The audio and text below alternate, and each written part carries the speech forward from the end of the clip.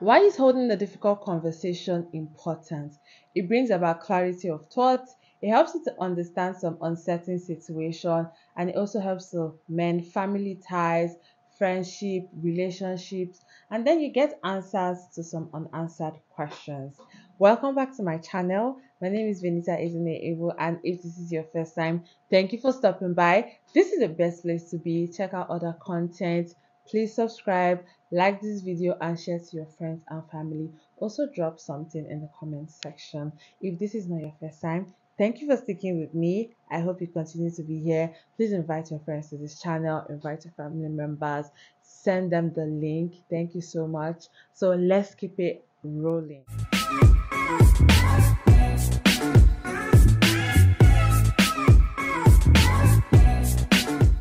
The kindest thing you can do, both to yourself and to the people you love, and to your family members, and to the friends and people around you, is to bring up difficult conversations. I know it can be very uncomfortable, but if you don't, at the end of the day, you see that it is detrimental to that friendship or to that family or to that relationship. There's a podcast I was listening to, and then the therapist said if you want to have a certain type of conversation, especially in a romantic relationship, it is best you hold hands and talk about it.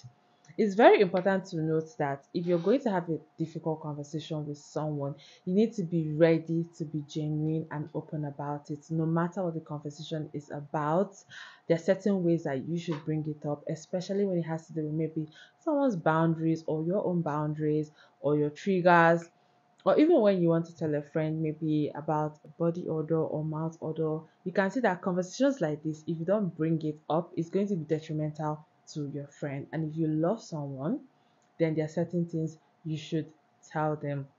And also, going about it the right way would help to get results, because sometimes people just bring up some certain conversations in a certain way that just ruins everything even before the conversation starts.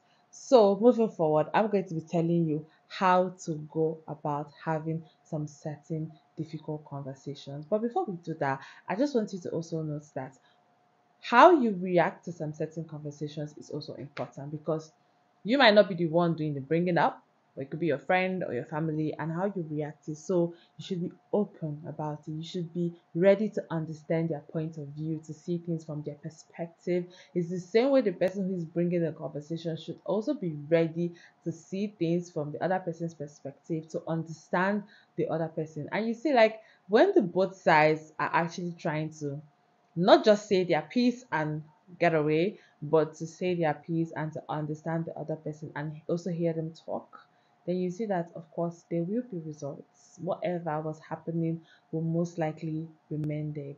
So, yeah, will most likely be settled. Moving forward, number one on my list on how to have this conversation is make sure you have this conversation physically. And if it cannot be physically, a video call or a voice call is okay. But what you should not do is to have some certain conversations over a text. I know that you may not want to say it, or you cannot look them in the eye and bring it up, or you're scared about something. And some certain things surrounding it will just make you feel like, do you know what, let me just text this or say this. But trust me, the best way is to be looking into the person's eyeballs, is to be looking into the person's eyeballs while saying or making some certain type of statements, because then you can see the person's body language, you could understand it, you can know when this person is also trying to understand you. They can read from your eyes that you're actually trying to be genuine about this, you're actually trying to do this the right way and get results, right? And also a voice call, because over a text, maybe if you ask questions like, why did you do that, it's more like, oh, it's more like a command, not like a command like, okay, do this, but it will sound offensive, and then the person becomes defensive. Like over a text, so many things can be misunderstood or misread. They would create a scenario in their head. But if it's a voice call, they could feel from your voice that you were probably hurt, and so that's why you want to understand why this person acted this way, or why this person did this. So yes, I know that, okay, sometimes you cannot have this conversation over the phone, or a video call, or you cannot have it physically and then a text. So in the case of a text, a voice note would be very, very nice. But what me I'm trying to say is that try not to have it over a text, because it's most likely not going to go well or go the way you want it. So just try to have it a voice call, a video call, because seeing the person eyeball to eyeball just makes things a lot better, or physically, which is the best. The next thing is, if you're not going to be genuine about this, or if you're bringing this conversation up most likely to manipulate the person, then it will definitely not go well, because people can just sense when you're being funny or when something is being fishy. Because what you need to understand is that people read energy, and energy doesn't lie. So when you're not being genuine, or when you're trying to manipulate someone, definitely they would feel it, right? They will most likely feel it. And then the way you want the conversation to go is not going to be the way it's going to go. So if you're not genuine about it, don't bring it up. And if you're still very angry, then don't bring it up. Just wait till till you're calm, till you've thought about it, till you know exactly what you want to talk about. Like, okay, for example, when you're calm, you might try to understand, even before having this conversation, why this person might have done this, right? Or why this person might have acted in this certain manner, or this thing happened. And then when you've thought about it, because you're calm, then when you go ahead to ask the question, you'll be asking questions like, okay, why did you do this? I want to understand, right? And also the next thing I want to say is, you need to make this person understand that you care about them. That's why you're bringing the conversation up. And if someone is bringing a conversation up to you, or trying to tell you that you guys need to have a conversation, just know that this person actually cares, right? It's not easy to bring up these conversations, because once someone wants to talk to you, meaning that they most likely want to understand you. They want to tell you their feelings. They're probably hot and they want to tell you their feelings. And it's not easy for someone to open up to you and tell you what they are feeling, or to tell you that, oh, you actually hurt them by doing this or doing that, or you didn't make this appointment and it wasn't nice, you didn't text me, stuff like that. So you should be very receptive, when someone is bringing up something, right? And then the next one having this conversation to understand the person's point of view, and not just to pass your information. This is like the most important thing. Aside not still being angry, aside telling the person that you care about them, if you're having a conversation and in no way possible are you trying to understand this other person, that conversation might not go well. In fact, that conversation will not go well, right? You need to understand that people have perspective. It's their own personal way of thinking, it's their own personal way of doing things, it's their own personal way of reacting to some situation, understanding some things. It's the way they've been brought up, it's what they know, right? So if you don't understand that this is probably because of the way they are or the way they were brought up, then you most likely would not understand them. So you need to keep your mind open, right? You need to keep your mind very much open. You need to be open minded in order to understand this person's perspective. And then also, when you're airing your mind, hopefully, most likely, they could see that, okay, see, right, this way that they do things, this way that they act or react or talk has probably hurt someone else. And obviously, when it's a calm conversation, they will try to do something about it. And that's because you've also understood them. Like, it's also is important that when having a conversation, you could tell the person that, I understand that you might be feeling this type of way and that's why you did this, but look what it did to me. Look how I'm feeling, right? This is how I'm feeling, right? And once you say these things in this manner, the person will understand that, yeah, despite the fact that this is how I was brought up, despite the fact that this is how I see the world, I could see it from this other angle and not hurt someone in the process. Or it's not just be like, hey, this is who I am, what can I do about it, right? And also, it's better to know that when having a conversation with someone and the person is in no way trying to understand you, you just have to, you just have to have a plan B on how maybe to just walk away, give the person some space.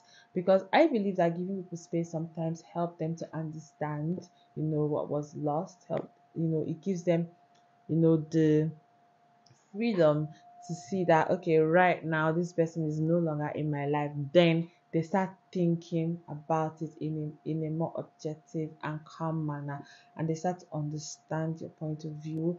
And if in case that it ever gets to that point where you stop talking to someone because they do not understand you and you are obviously hurt, when they come back after you probably must have given them space, then try to understand them and still have the conversation. I get that some people will be like, I don't want to talk to them, I'm not interested, blah blah blah. I get it. But if this person comes back, sooner than later, it's okay to still have the conversation and mend that relationship, because people have lost good friends and good people just because of a little misunderstanding. I have walked into a conversation where I heard the sentence from the middle, and that made me misunderstand a lot of things. But I had to call the person and say, okay, look what I heard. I don't understand what's going on. The person was like, no, no, no, that's not what I said. And then they started the conversation from the beginning and they finished, and then it connected. And then I understood that okay, I walked in, halfway, and that's why I misunderstood it. So learn to call your friends quickly, swiftly, keeping malice and because of something you don't even understand yet is bad. Like at the end of the day, you would blame yourself. At the end of the day, you're going to regret, why didn't I call this person? Why did I try to tell this person how I'm feeling? I know some people are not good at, opening up their heart to say, okay, you hurt me, this is what you did. But at the end of the day, sometimes I already said in the beginning, it's going to be detrimental to you if you don't have a conversation, if you don't tell someone how you felt about a certain thing, even your parents. Trust me, if you sit your mother down and sit your father down and say, look, these things you say, especially for people who their parents are always bringing up marriage, when are you going to get married? Your mates are marrying, this or that one. It's like they're just saying it. They don't know what it's doing to you. So it is left for you to bring them, sit them down, have the conversation, and tell them that look, see what this thing is doing to me, right? See what this thing is doing to me.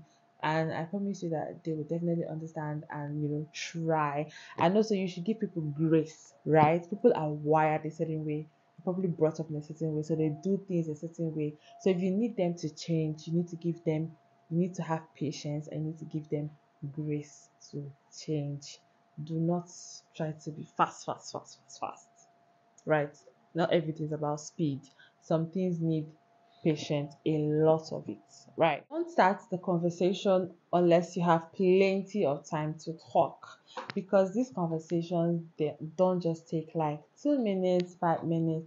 Most times they take 1 hour, 2 hours, because everyone is trying to air their mind, everyone is being open, everyone is trying to be honest. And conversations like this can lead from one thing to the other, and before you know it, you've gained so much knowledge about this person. I mean, you think you know this person, but then you actually don't.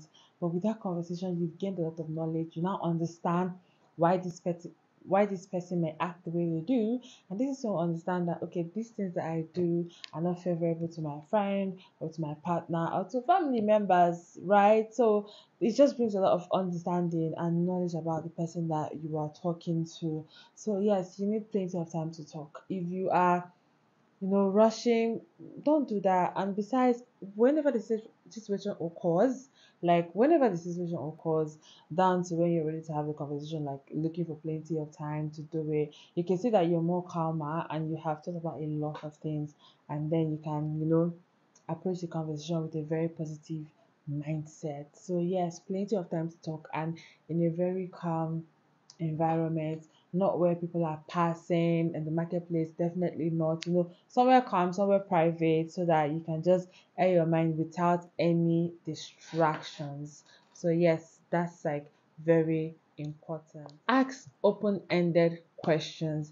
Open-ended questions will give the person you're speaking to opportunity to air their mind and to talk. For example, you can ask questions like, what do you think about what happened on Friday? What do you think about what occurred last week?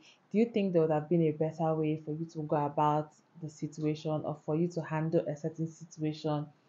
Those are like open-ended questions, and before you know it, the person is talking, and then you need to be patient, allow the person to talk. Like sometimes you don't even hear people. Like it is said, and it is very true, it is a fact that when you listen more, you gain more information about someone, you understand someone more, you would find a lot about how the person thinks, how the person acts, why the person does this thing in a certain way. Like you just know where this thing might be coming from. But if you don't listen, you will not know. So open-ended questions will help the person to talk and to air their mind. So right, this is the end of the video. I hope you like it. And again, I just want to say that whether or not you're the person who's bringing up the conversation, or whether or not you're the person who the conversation is being brought to, learn to have an open mind, approach it with a positive mindset, and definitely everything will be settled. Okay, thank you for watching. Please share this video to your friends, to your family, on your WhatsApp platform, on your social media, on Twitter. Please, please, please, please, please. I'd really appreciate that. I'm going to put all my handles in the description box, my Twitter, TikTok. If you can tag me, if you make a tweet about it. Thank you for watching. See you in the next video. Bye.